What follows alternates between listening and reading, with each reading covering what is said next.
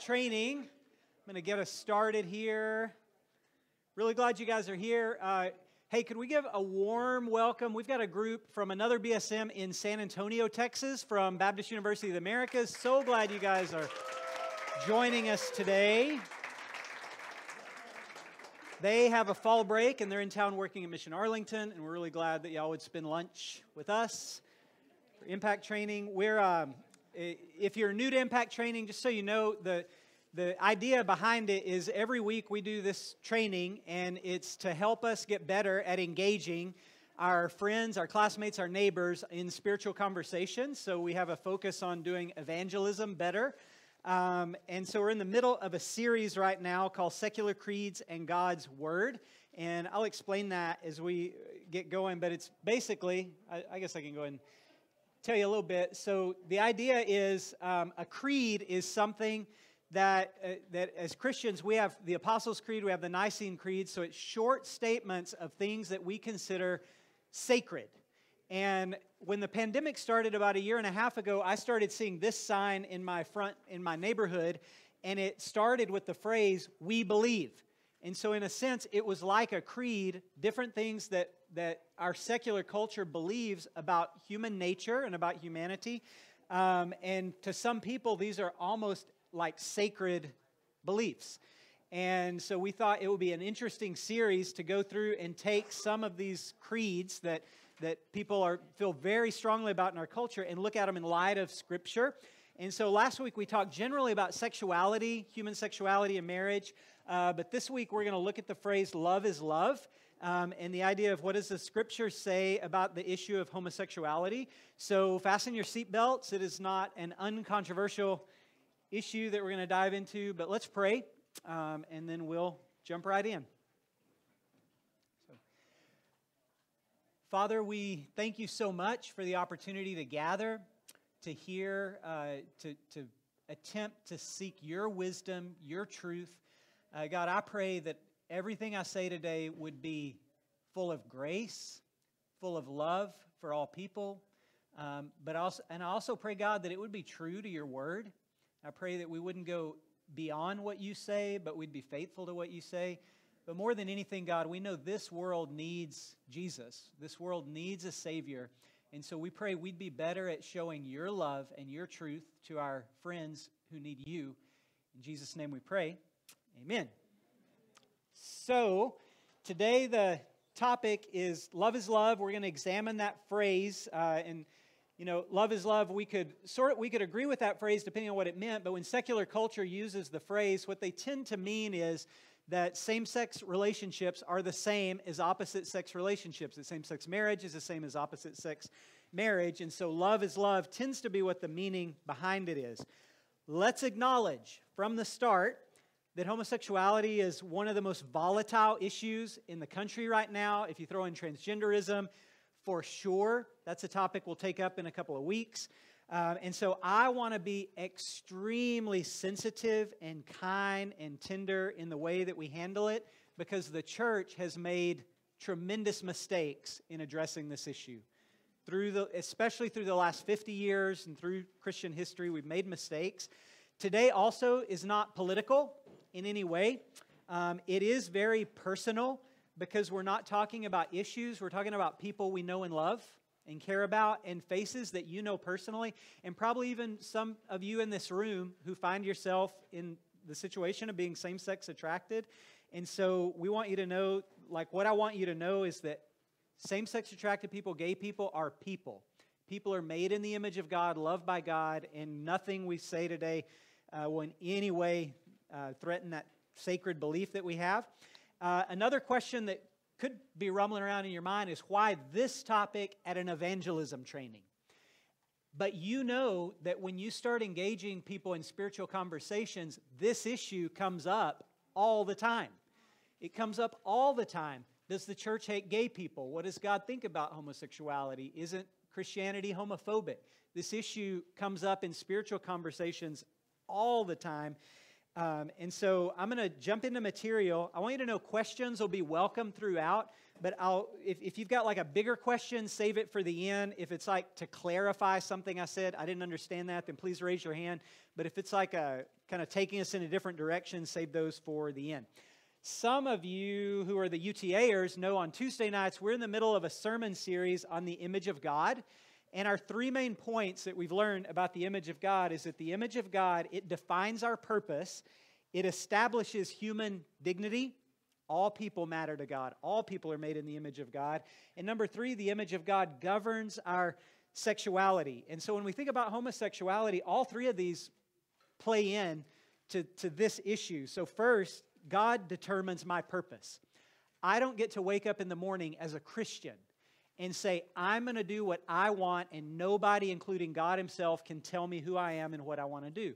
Because we're made in God's image, it means we are who he made us to be, and we want to live the lives he created us to live. We don't determine our purpose, he does. So for instance, 1 Corinthians 6:20 says, as Christians, you are not your own. You were bought with a price, so honor God with your bodies. So the issue of what I do with my body is, actually God has a lot to say about it, and if I say Jesus is Lord, then I have to say to Jesus, what you say goes. The fact that the image of God establishes our dignity, this is where the church has really dropped the ball way too many times. Gay people are people. All people are created in God's image and have value and dignity. So has the church caused harm in the way it's responded to gay people? Absolutely. I'm a child of the 80s, and I watched in the 1980s as the AIDS epidemic ravished the gay communities in our country, and the church said, you had it coming. And that was a horrible, unloving response, but it was pretty common in the 80s, and so we heap shame, we heap alienation, and we need to repent as a church for what we did and the way we did it back then. But the third thing the image tells us is that the image of God governs our sexuality. It says that God made us male and female, so gender matters. It's part of God's good creation. It also says that he told them to be fruitful and multiply in Genesis 1:28, the next verse. So God's design for sexuality and gender is the idea of starting families, an opposite gender complementing gender family that creates a unit that can bring new life into this world is part of God's design for what marriage is. And so the image of God tells us that God tells us our purpose. We all have dignity, but God also has something to say about our bodies. At BSM, I've been here a long time, 18 years, and what you need to know is I'm not talking about people in the abstract. I'm talking about people who I've known every single year in our ministry. People, many of whom love Jesus and do their very, very best to follow him. We've had same-sex attracted people every year. We've had same-sex attracted people on our leadership team, on our staff. And so it's been fun watching. We'll know a few of those people will eventually walk away from Jesus whenever his commands butt up against how they want to live. But a great many people who we've seen have that experience come through here are now living their adult life faithful to God, not acting on those impulses, and living honorable lives before God. And so as Christians, we absolutely reject bullying. We reject homophobia. We say Jesus loves gay people, straight people, all people, and so do we. We talked last week about in the Gospel of John, it says when Jesus came to earth, he came full of two things. What were they? Full of grace and full of truth. And when we respond to this issue, we have to be full of grace, but also full of truth. And so we want to be like Jesus in that regard. I think the way I'm going to tackle the issue today is I'm going to assume that some of you, or maybe we'll just for assumption's sake, let's just assume all of you aren't convinced that what the Bible says about this issue is true. And I want to try to convince you that what it says is. So I'm just going to I'm going to have a posture of not we're Christians against them. I'm going to try to have a posture of saying I want to win you over to the historic and beautiful view of the church. So we're also going to limit our discussion today for now to the church. What should the church say is acceptable for the members of the church? What should the church say is acceptable for Christians? Not public policy, not gay marriage, not laws.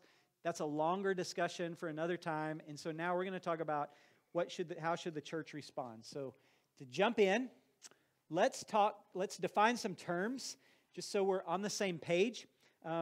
Homosexual, the word sort of defines itself, an individual who could be sexually or romantically attracted to someone of the same sex. Homo, same, sexual, someone who can be sexually or romantically attracted to the same sex. You can be opposite sex attracted and same-sex attracted, and this term would apply to you, or uniquely same-sex attracted.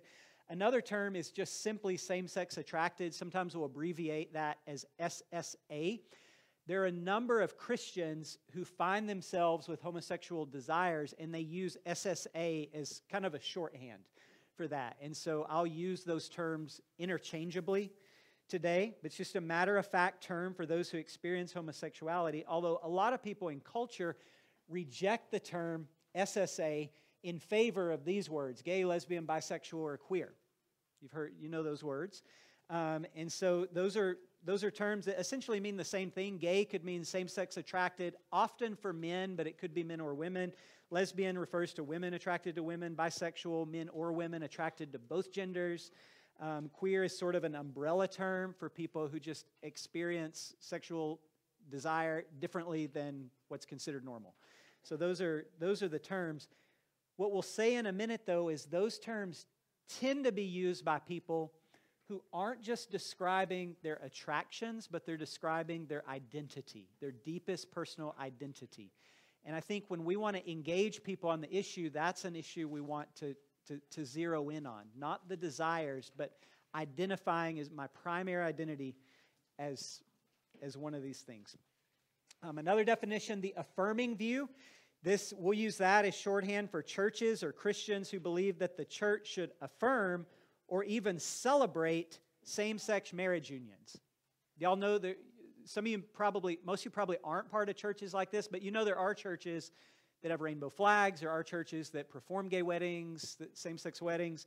And so we call those in general affirming churches. There are a number of mainline older denominations like the Episcopal Church, Presbyterian Church USA, Disciples of Christ that are affirming. There's some new denominations like Metropolitan Community Church that's affirming. And then there's a number of older denominations that are in the process right now of splitting into two over this issue.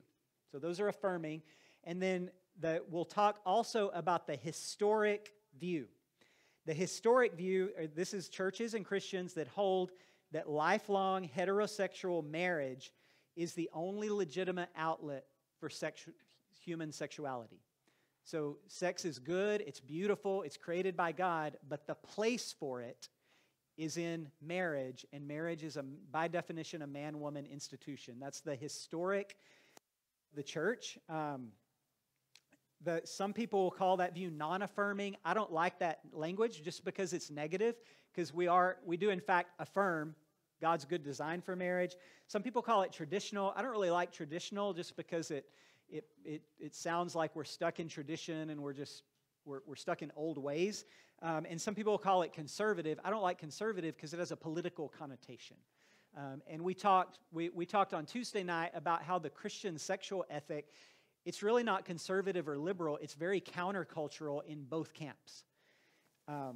And so what we'll define the Christian view as today is just the historic view, the 2,000-year-old view. It's interesting to note that many people in culture, the affirming Christians, say the church has to change or it's going to die. If the church doesn't change its view, it's going to become irrelevant and people will just write it off. What's interesting is, in fact, the opposite is true. Affirming churches are withering and dying. And non-affirming churches are holding pretty strong in their membership and in their vibrancy in our culture. But affirming churches are dying. And my theory is, I don't want to go too deep into this, is because most of them end up rejecting essential Christian truth. If you're saying the exact same thing that the culture is saying, then you're not actually, you don't actually matter in the culture anymore. If you can get the same thing from the news media or social media, then you're the one that's irrelevant. And the historic church is saying something countercultural that matters. But affirming churches also tend to reject the exclusiveness of the gospel. Jesus is the only way. And they also tend to reject the idea of repentance, especially for any kind of sexual sin. God accepts everybody, stances, and He doesn't differentiate.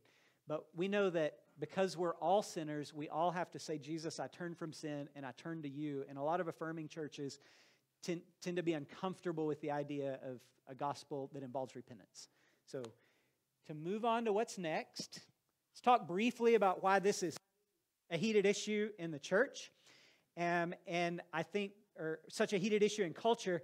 And the reason is because sexuality has become ultimate or primary identity for many people. We talked last week about the 1960s and the sexual revolution. Y'all remember that part?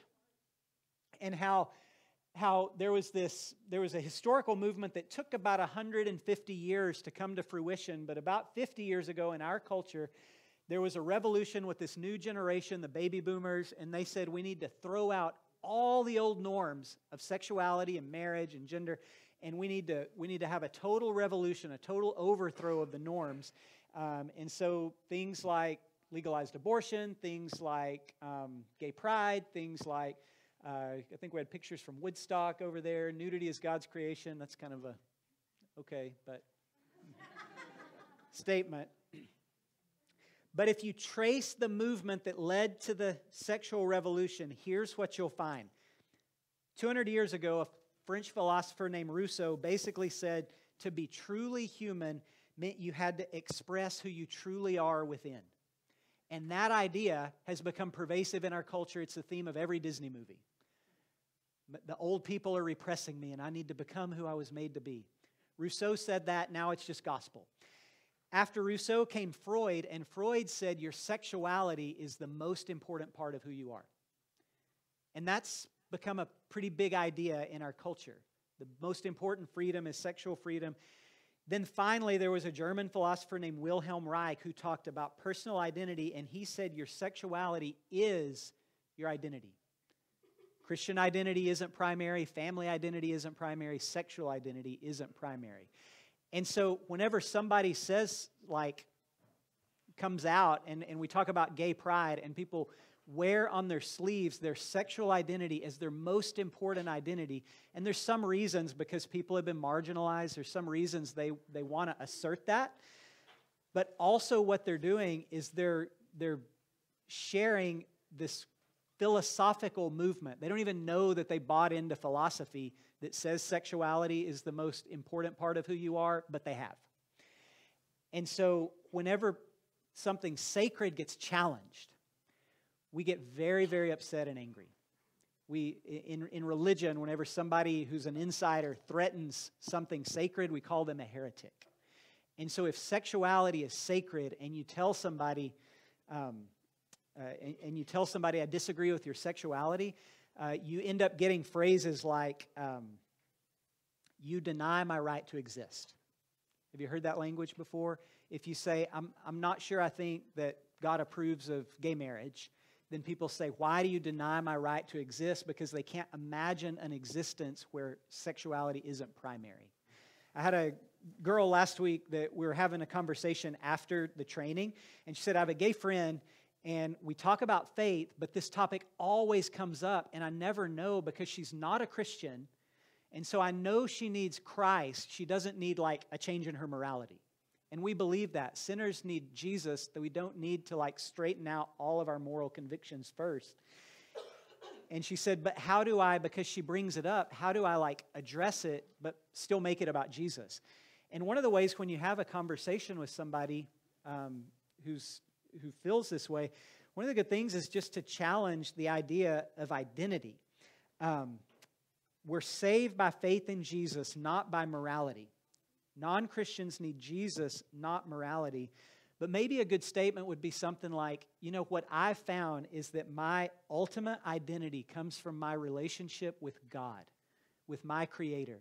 And so the first way I think of myself is as a Christian and a child of God and a creation of God. And I don't want anybody to settle for less than that. And I don't want anybody to get their primary identity from their politics or their money or not from their sexuality either. And so what would you think about investigating Jesus as the most precious thing and then letting the chips fall after that? Let's keep going. Can you be gay and be a Christian? I won't camp out here very long. The answer is yes, depending on what you mean by that. Let's unpack a little bit about what people mean. If by gay somebody means I'm a person who's attracted to people of the same gender, can that person be a Christian? Absolutely. There have been saints all throughout church history with this same experience who were faithful, loyal, and lived honorable lives before Jesus. Can I face temptation? I mean, y'all tell me, can you face different types of sexual temptation and still be a Christian? I hope so, because I do, and y'all do too. Can a faithful, obedient Christian experience same-sex attraction? Absolutely. And I know countless. In fact, I have friends that are SSA, and if they're out, then I'm definitely out, because they live lives that are far more honorable, far more holy, far more zealous in their pursuit of the face of God than mine are. So yes, but if you mean, can you be gay and be Christian? If you mean my ultimate identity is my sexuality, I follow it before I follow Jesus. And I don't care what Jesus says, I'm going to do what I want. Just like politics can be family, money, influence, it can't be your God or your ultimate identity. If Jesus isn't Lord, you aren't a Christian. So, I'd like to say more, but we're running short on time. Also, let's just acknowledge, you guys, especially your generation, the social media pressure, the pressure in the classrooms you feel, the pressure with friends you feel, you have intense pressure to compromise on this issue. There are commands of Jesus that we have to hold in tension. Jesus said, love your neighbor. So we want to do that really, really well. He also said, love God with your lives, with all your heart, mind, soul, and strength. So I don't want to compromise on truth, but I also don't want to be a meanie either. I love the way Jesus responded in John chapter 8. Remember, there's a woman caught in the act of adultery. And they bring her to Jesus and they say, the law says we have to stone her. These religious leaders did. And Jesus has to, in that moment, decide, do I condemn the person who has sexual sin or to offer grace to the person who has sexual sin? And he has this incredible way of cutting right through to the heart of the matter. And he says, okay, you're right. The law says that this is a sin. But whoever doesn't have sin, you can be the one to bring judgment.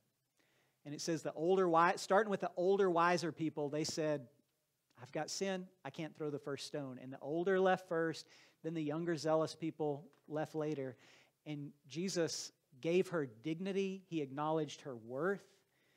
In the middle of, even in her worst day, he elevated her. He gave her beautiful dignity. And he said, then, neither do I condemn you, but go and sin no more. And so Jesus both gave her dignity, showed her love, but also called her to live a life that was holy and honorable to God. Jesus did both, and he did it so well. You face intense pressure, but you also need to be honest with yourself. The pressure that you face is about 5 minutes old. The idea that marriage is anything other than the historic Christian view is only about 50 years old. 5,000 years of human history, there's been one definition of marriage and family, and only in the last 50 years has that view been challenged. And now you're told that unless you get in line, you're out of step with history, you're out of step with truth. You need to know that this is it doesn't make it right, but this view that the gay ideology, it's brand new. And you're actually standing in line with all the saints of Christian history and even non-Christian culture that had this historic and traditional view. The culture is also extremely hostile right now. The church has a sexual ethic that rejects a lot of things, not just homosexuality, not just homosexual behavior. It rejects adultery, premarital sex, divorce, polygamy, spousal abuse, child abuse. But it's only on this issue that people in culture want to persecute and even prosecute people with our view. The talk I'm giving right now is illegal in at least 6 European countries. And there are people who wish it were illegal in our country. There's state governments where it would be illegal if we didn't have First Amendment rights in our country. So we just need to be aware that, like, the fact that you feel pressure, there really is pressure on this issue. Christians through time have been maligned, even martyred for our views on sex and gender. John the Baptist maybe was the first martyr. You remember why John the Baptist was killed? Because he preached against sexual immorality of powerful people. And they cut off his head. Let's see. And last thing I'll say on this, there is kind of a false narrative that LGBT people are a persecuted minority in America right now, and that traditional Christians are the oppressors who are persecuting. And while it's absolutely true that the church has made many mistakes, errors, the church has bullied, the church has the church has made its mistakes, you can't tell me that right now, tell me which ideology has captured the media. Which ideology has captured Hollywood? Which ideology has captured the social media giants who control everything that scrolls in front of your eyes? Which ideology has captured university administrations, corporate diversity offices? It's this ideology. So this isn't a persecuted. This is like what mainstream powerful American culture, it's their ideology. We are not the oppressor. You're actually the minority if you hold this view.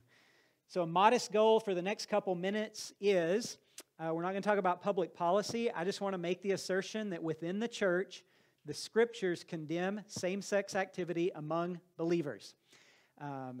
3 arguments in favor of this historic view. We'll cover 3 quick arguments. Argument number 1, anytime the Bible describes marriage, it is always a lifelong union of one man and one woman. Every time the Bible describes marriage, it has a biological sex component. Every time the Bible describes marriage, procreation is described, childbearing, bringing new life into the world is described as part of the intent of marriage. Same-sex unions can't do that. Anytime the Bible describes marriage, it's a gendered institution with procreation as part of its purpose. So that's just a statement. We talked last week. I'll do that in a second. Let's look at a few of those scriptures. Genesis 1, 27, 28. First page of the Bible, God makes man in His own image. The image of God, He creates him, male and female. He created them. God blessed them and said to them, be fruitful, increase in number, fill the earth, subdue it, rule over it. So from the beginning, God created mankind gendered, male and female, with a purpose of starting families and spreading the image of God all over the world. Genesis 2 is going to elaborate when God makes the first couple. He makes the man, He makes the woman from the rib. It's this beautiful picture of a partnership. They are the same but different. She's from his side as a partner, not his head, not above him like feminism might say men are bad and women are good, or chauvinism, men are good and women are bad, but as his side as a full partner, equal dignity and worth.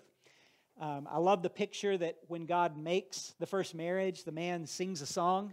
It rhymes in the Hebrew. She's bone of my bones, flesh of my flesh. She's called woman because she was taken. And then the writer of Genesis adds this kind of the consummation of the first marriage. That's why a man leaves his father and mother, is united with his wife, and they become one flesh. They're both naked. They felt no shame. God's good design, man and a woman, the first marriage established. One of the charges you're going to hear, though, is that that's Old Testament. What about the New Testament?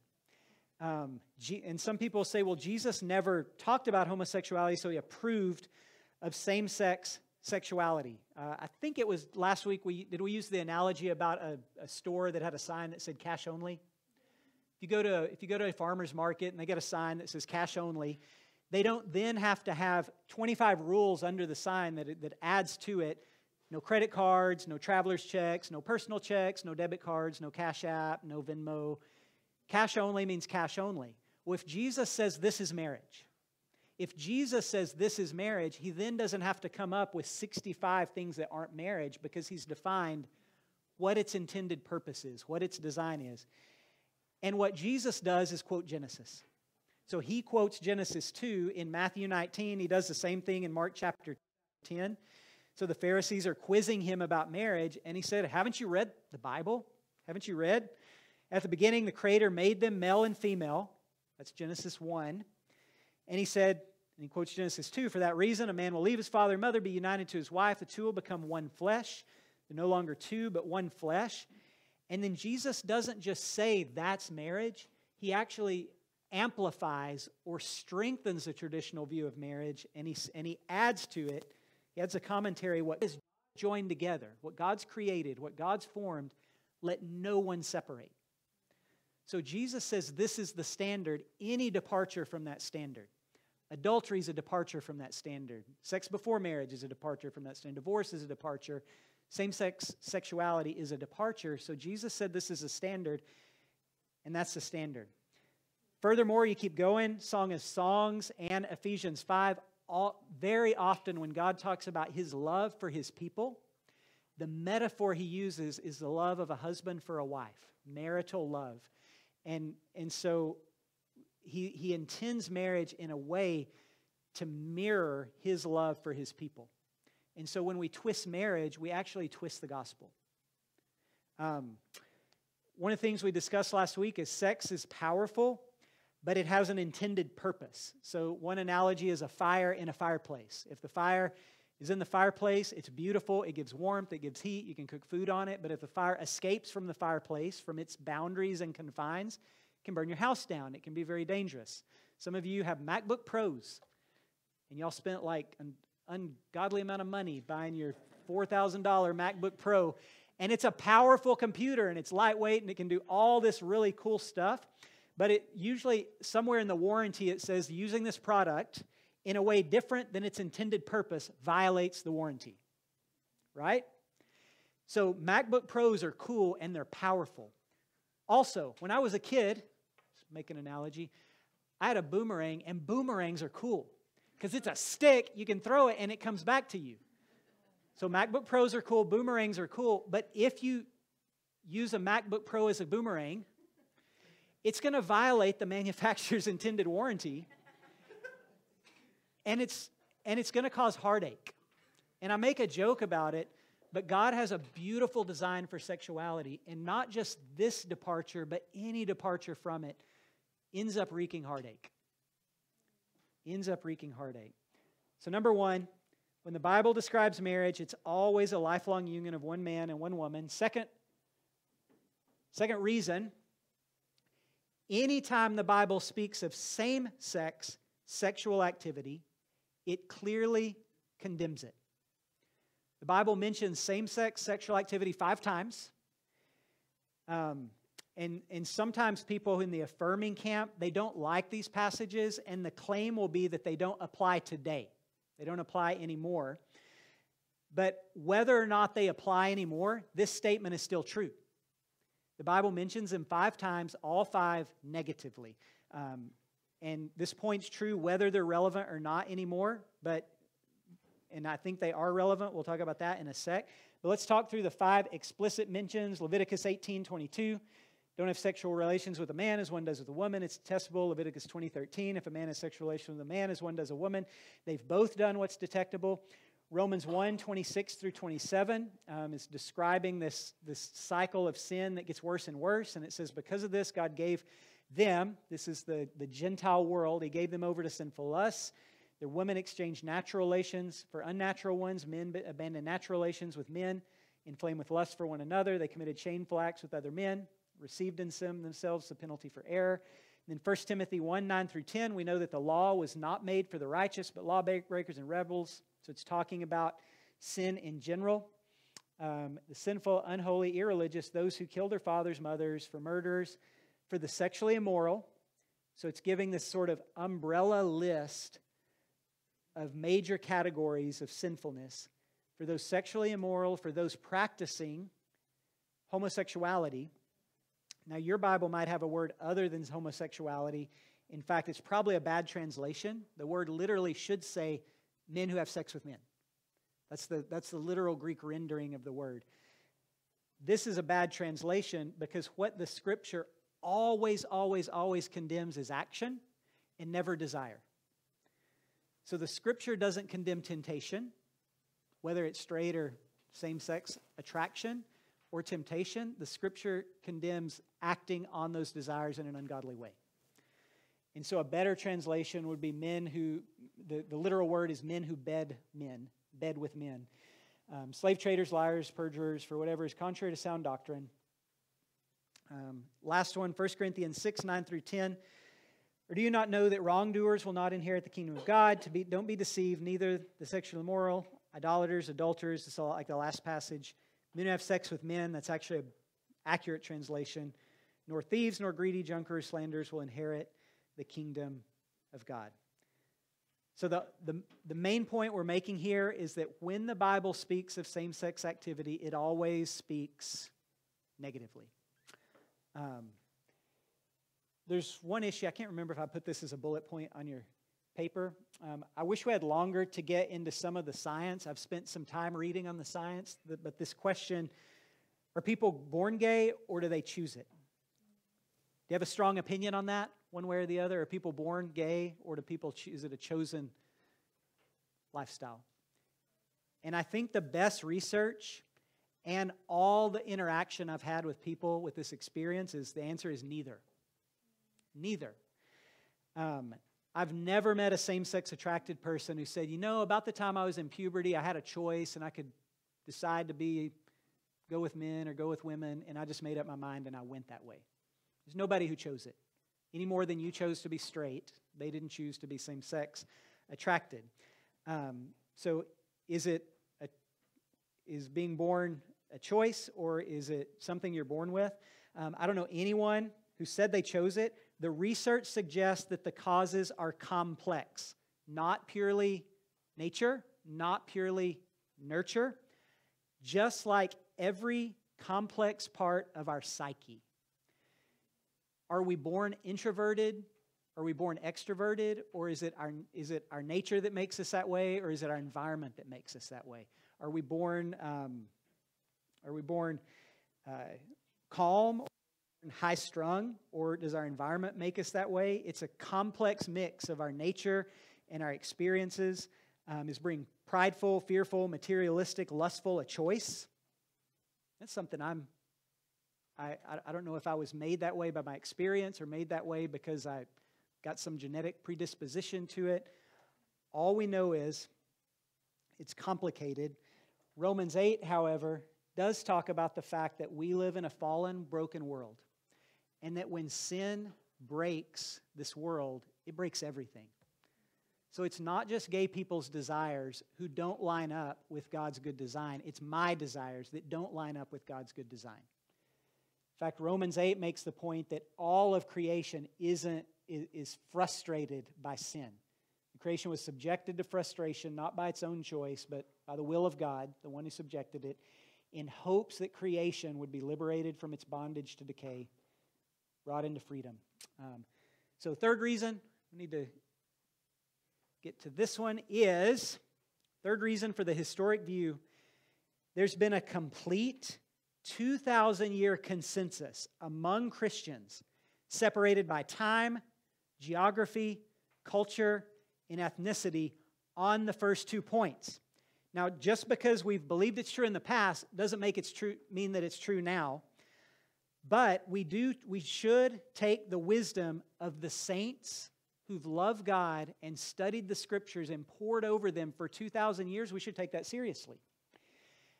And no Christian teacher in all of church history has looked at the Scriptures and come up with another conclusion until 50 years ago. After the sexual revolution said the culture needs to normalize it, then a few churches started saying, well, I guess we better do it too.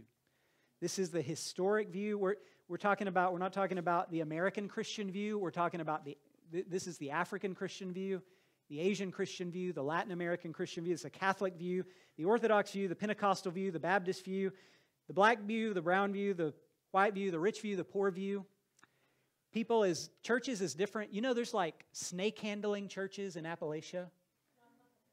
Like it's some weird stuff, right? And then there's these like Orthodox churches, and they wear these black robes, and they have these beards, and it's all these incredible formalities that are involved. And then you got Pentecostals with their hands raised, and you got Presbyterians who wouldn't dare raise their hand.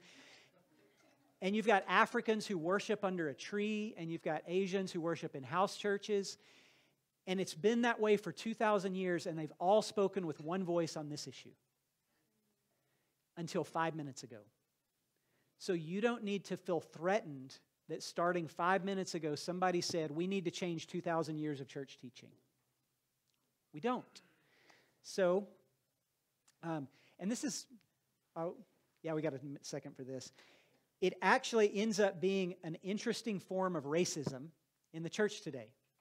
Because what you have, I'll give you an example. The United Methodist Church, it's a global denomination. So there are Methodists in Africa, Europe, and in the U.S., and Latin America. So it's a global church, and they make decisions together. But a lot of the money and a lot of the power and prestige comes from like North American and American churches who have a lot of money. They control the institutions. Their global headquarters is here. And so what you have is a small, rich group of almost totally white people who think gay marriage should be part of the church. Then you've got a group that's much larger in number, but the African churches, the Asian churches, the European churches, which are full of immigrants that are brown and black-skinned people. And this small group of liberal people are telling the brown people, y'all need to trust us because we know what's better for you. And it's incredibly patronizing because basically the affirming churches, it is a Western, North American, European phenomenon, and the global church is not having this discussion. And so for us to say this is how Christianity has to change is us speaking from our position as people in the West saying this is what's better for everybody, this is what's better for y'all, this is what y'all need to do. So it's just created an interesting tension from people who are supposedly progressive in their politics. Aren't there churches, kind of to wrap up, last big category, aren't there churches that affirm same-sex sexuality? And the answer is yes, there are some of them. Within walking distance of here, there are a couple of churches in that category that are affirming churches, and they make their argument in one of two broad categories. And we'll kind of, so the first category is what you might call the new knowledge argument, just kind of an umbrella category for this. What they would argue is that in the Bible times, same-sex, lifelong, loving, monogamous relationships didn't exist. The Bible describes what was common in that culture, which was people who had power, wealthy people, maybe slave owners, sexually abusing their slaves. And so a master might force a teenage slave to have sex with him, and that's what the Bible condemns. And the Bible doesn't know anything about what we have as loving, mutual, equitable, same-sex relationships. And so that's the argument, is what the Bible condemns isn't what we think of today. The problem with that is two things. The first problem is the text of Scripture. Doesn't make that distinction, and in fact, language in many of the passages suggest equality. The Romans 1 text we just read suggests that it's not a man inflamed with lust for a subordinate, it's two men inflamed with lust for each other. It's two women inflamed with lust for each other, and it condemns that, not the power imbalance. So one reason is the actual text of Scripture. The other reason is because of archaeology. And whenever we look and ask the question, what did and didn't the Roman world know? The Roman world knew of mutual people who were same class, same social status, in same-sex relationships. And there's even evidence that in certain cities in the Roman Empire, they recognized, particularly among women, those relationships as something like a marriage. And so we think it's a new concept, and so the affirming view says a new concept, so we the Bible has nothing to say about it, when in fact the Bible writers knew about it just like we do and condemned it. So that's the new knowledge argument. They basically contend that if Jesus and Paul knew what we know, they would affirm what we affirm. We're smarter than Jesus and Paul, and if they knew what we knew, they would agree with us. Most of the new knowledge proponents are not theologians or church historians. They tend to be advocates or activists. They tend to be bloggers. They tend to be like pastors, but not people who teach New Testament theology at a liberal seminary, because most even affirming New Testament scholars reject this view. They say the evidence isn't there for it. The second argument, then, is what you might call the antiquated morality argument. William Loader, he's probably the preeminent New Testament scholar. He's an Australian scholar. He's probably the best advocate of this position. He's probably the number one affirming scholar. He rejects the new knowledge argument. He agrees that the Bible universally condemns same-sex sexuality, same-sex sexual relationships. He says that's what Jesus said, that's what the Old Testament said. The Bible upholds the male-female requirement for marriage. However, he just simply says, I disagree with the Bible. I disagree with Paul. I disagree with Jesus. He's somebody who studies the Bible but says, but I don't believe the Bible has any authority for how we should live our lives. So you can believe that, but I would contend that because Jesus says the Scripture is the Word of God, and the Scripture, the New Testament, is literally the words of Jesus, we can't claim that Jesus is Lord and say we don't follow His Word. So the antiquated morality argument depends on essentially adopting the view that Jesus isn't Lord. And that presents an issue with the gospel. So I've got 5 more minutes. I think we're making good pace here. Real quickly, we've talked about Scripture. Is there any reason, this is a great conversation I had with my son this summer who goes to a super-duper liberal college, and so it's coming up all the time for him. He said, Dad, is there any reason other than the Bible for why we should oppose same-sex sexuality? And the answer is, I think so. Like, you don't just have to say, I believe it because the Bible says so, even though the Bible does say so. For most of Christian history, there's been this area of study we call natural law, which means God didn't just reveal Himself in the Scripture, He revealed Himself in the created world. And so we can actually look at the created world and learn some important things about God that the Scripture affirms. Like, we can say, why is there, the fact that there is a universe means there has to be someone or something that created the universe. So the fact that stuff exists implies there's a creator. And so natural law also tells us, if we look honestly at human sexuality, and we look honestly at how life flourishes most and best, then we would say that the historic view has merit. Even in the New Testament time, there were Roman and Greek philosophers, they were called the Stoics, who opposed same-sex sexuality. And they appealed, they said, if you look at nature, like, there's male and female, and that's how life flourishes in nature, and so we ought to think that there's at least something to that.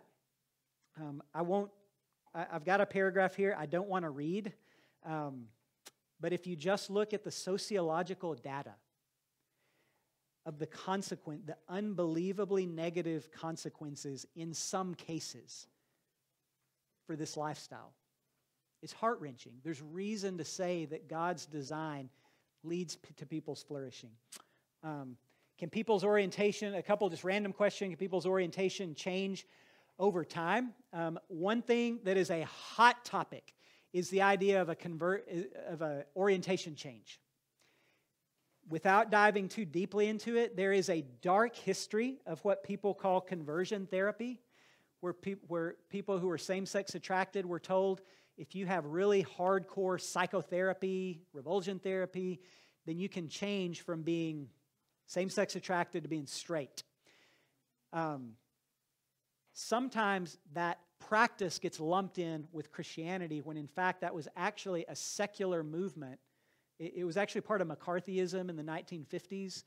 And so we reject that kind of notion that some people use the language of pray the gay away. And it's actually a forged version of the prosperity gospel. Like if I just pray a prayer the exact right way, God will take all my problems away from me. And that the scripture never promises that. In this life you will see suffering. And so we reject that. There are countless same-sex attracted Christians committed to live by God's standards, and their desires never change. I've met some of them in my church. One of the interesting things is in the debates, the voices of those people are utterly silenced. When somebody, in fact, I was reading today the account of somebody who's a same-sex attracted Christian married to an opposite gender person, and she talked about the slander she's faced from the gay rights community.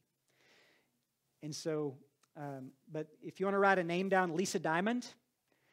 Lisa Diamond is a feminist, lesbian scholar. She's got a PhD from Cornell. Her book is called Sexual Fluidity, and what she does say is that actually most people, how they describe their sexual desires changes all throughout their lifetime. So there's some straight people who say they're married and they say, when I married my wife, she was the only woman I could imagine being with. And then they'd say, and then I went through a phase where I was watching dirty stuff on the internet I shouldn't have been watching. And then I'm like imagining all kinds of other women. And I had like a pretty monogamous orientation here. And then my mind is like going all these other wild places. And then I got my act together and I really only fantasize about my wife now. And so desire changes over time. Lisa Diamond actually followed, it was something like 200 women who identified as lesbian, and over the course of 20 years, almost every one of them changed their sexual identity. Like 85% of them changed their sexual identity at least once over the course of 20 years. And so the idea that orientation is fixed and you can never change it may not fit with reality. A good friend of mine, his name's Ricky, he leads a ministry for people who are Christian, same-sex attracted, but who want to honor God with their lives. And he leads support groups for people to just encourage each other to be strong in that endeavor. Ricky would say he's not attracted to women.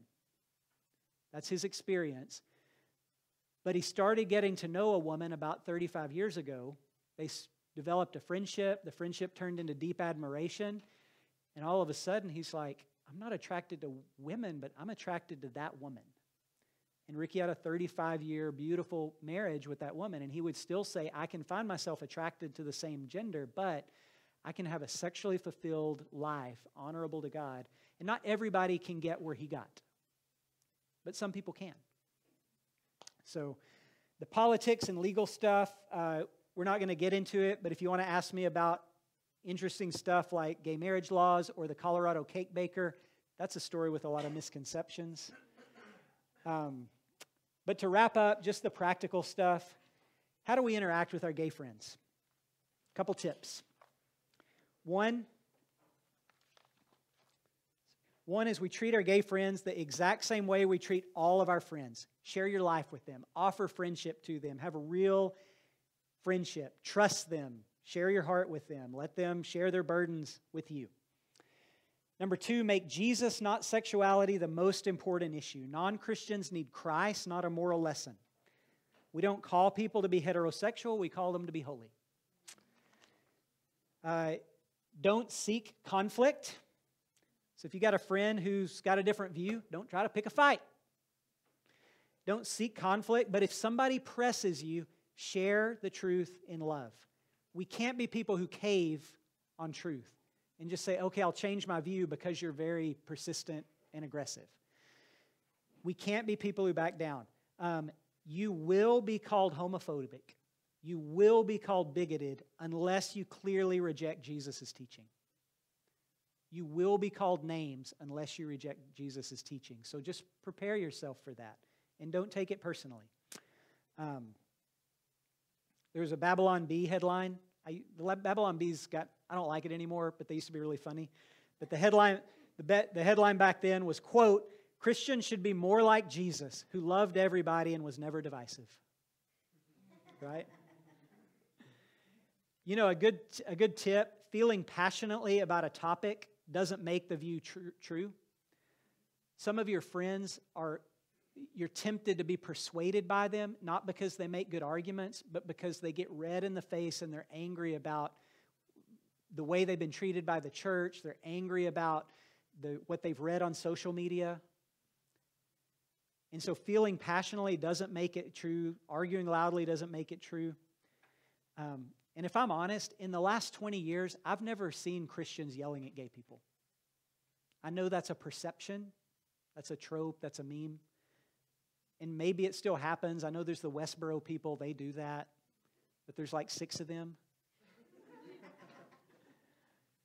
But I've seen activists yelling at Christians hundreds and hundreds of times. So don't be intimidated into denying Jesus' teaching. And then lastly, what do we do with fellow believers that have this experience, that are same-sex attracted? We share life with them. We share community with them.